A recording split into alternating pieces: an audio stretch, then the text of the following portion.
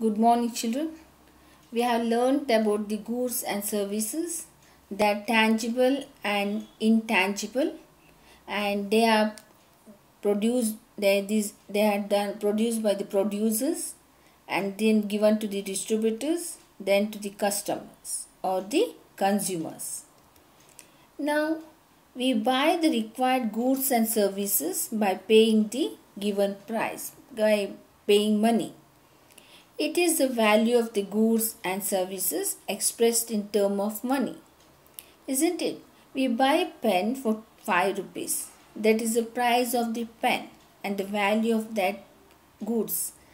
Goods or the pen, goods and services. Services, they made the pen, the work they have done for the use for the pen, and also the what is the value of that. That is expressed in terms of money. When we buy a thing, we pay them price, and it is the value of that pen. If it is pen, if it is pencil, if it is a book, we have value for that we pay in terms of money. To get money, we need to work. By being employed, we get income, isn't it? When you want to buy some goods and services, we have to pay them money, and to get the money we have to work, and this is called income. And when we spend this income, it becomes the income of the producer and the distributor, isn't it, children? When we buy the goods from the distributor, we have to get the money. If we work, we'll get the money. And this money, we purchase the goods, and it will be income for the distributor and as well as the producer.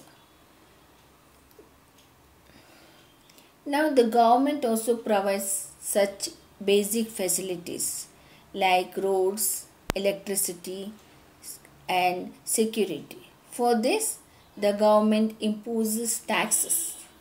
It imposes the taxes. Now, government also earns the money, income, through taxes. It provides us road, electricity, and security. For this, we have to pay money, that is called taxes. How each one, producer, distributor, consumer, and government, spends their income is called economic activity. Now, it may be producer, it may be distributor, it may be consumer, it may be government. They spend their income. It is called economic activity.